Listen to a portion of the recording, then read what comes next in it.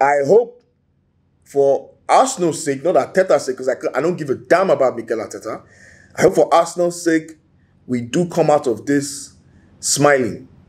Because this is a very, very, very big, dangerous move that we are making.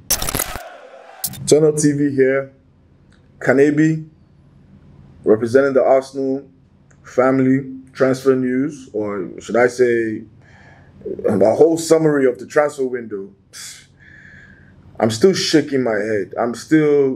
First things first, don't forget to like, subscribe, hit the notification button, and watch the other videos too.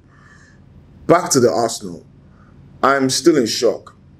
I still can't believe we allowed our best striker, since God knows when, to go, and we haven't replaced him. This is the best chance to make top 4 since God knows when. We have a chance to compete for that top 4 spot. We weakened this team. We let go of Niles. We let go of Chambers. I don't really care about Chambers.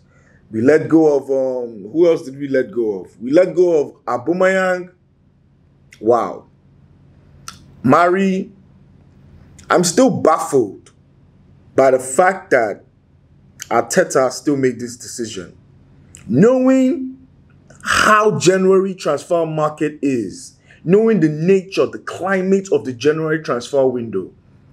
Now, today Aubameyang came in case if you're watching this video right now, it might be yesterday or whenever, but Aubameyang came in his press conference and said he was happy at Arsenal.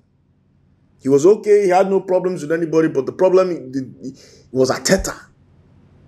Saliba, Guendouzi, Torreira, for God knows why, I don't know.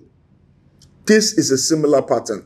Do we have a coach who runs this team based on his egotistical emotions, or he wants the best for this club? Because this is the business end of the season. This is the second half of the season. This is the period where every point is like gold. Every point is gold. You can't even afford to fuck it up. And what does he do? He weakens the team without replacements. I don't really know what's going on. I don't really get it. I know right now the LA Rams are in the playoffs of the Super Bowls. The Kroenkes are more focused on that. They're Americans. They grew up watching American football. They are more passionate about it than Arsenal. Let's be honest here. So they gave this man $150 million in the summer. Even if he went to America, they must have told him, look, we've given you money. You said this was enough. We've given what we can do, or we've done to our best of our abilities. It's left for you to figure the rest out. We fully back you. Take whatever decision you want to do. You want to kick out Aubameyang, kick him out. You want to kick out Pepe, kick them out. Kick them all out. Do whatever you want to do. But we're not giving you any money. Maybe until you reduce the wage bill. Now they've reduced the wage bill. They are trying to save money. They have turned Arteta has gone from a manager to an accountant. What is the point? The point is to get results on the football pitch. Lacazette and Eddie Nketiah have 2 goals in open play between them. These are the people we are going to rely on till May. Unfortunately, I was very, very optimistic. Or should I say, fortunately, I was very, very optimistic November, December, when we started getting those good results. But now, it's looking like 7th, 8th. With this team. I don't really know what's going on. Like I said, I don't know what's going on. But it's a big gamble. It's a big risk. And I hope for Arsenal's sake, not Arteta's sake, because I don't give a damn about Mikel Arteta.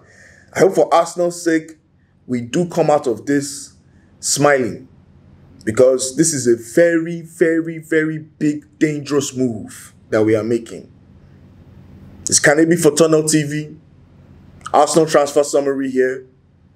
Don't forget to subscribe.